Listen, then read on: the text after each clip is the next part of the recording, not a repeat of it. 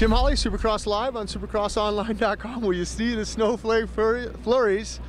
Kyle Cunningham, you all right with that? I'm not. I'm cold right now, man. My hands are cold. Yeah, it's pretty cold out right now. We just got to the stadium. Everything's delayed a little bit, but they have the track uncovered, and I'm sure it's going to be a little moist to start with, but hopefully it'll be good by tonight. Dirtworks has done a great job with the tracks in the past as far as San Diego and Seattle, so you know, I'm excited about tonight. We had a pretty good run for having a little mistake last weekend at Seattle, but you know, I managed to get back up and come up to fourth, so it was a good weekend overall, and we made progress as far as my starts and the bike goes. So I'm super excited about this weekend and Vegas next weekend to get 2 Supercrosses out of the way and, you know, get up there on that box. I think my speed has been better, and I've shown that, so I'm excited about that, and then get ready for the outdoors. Wait a minute, you forgot one main event, that East-West shootout in Las Vegas. You got 3 more main events to go, and that East-West shootout's going to be big. But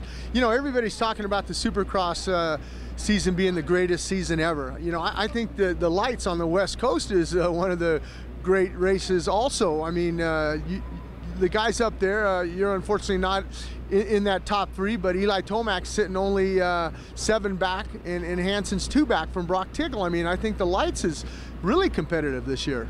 Yeah, it's, you know, the East Coast was good. I went and watched Dallas, and my teammate Ryan was riding really well over there, and you know, the West Coast to 7th or 8th to 10th is pretty steep this year, but it's been good. You know, there's been little mistakes, a couple on my part, and just getting tangled up with other people has been kind of what's kept me back in the points. But you know, I've worked my way up, and like I've said time and time again, I'm a fighter. I'm going to keep pushing, and you know, all I can do right now is put myself up on the podium and you know, get a win hopefully. So that's what I'm going to try and focus on these last 2, and you know, learn from my mistakes and just keep pushing forward.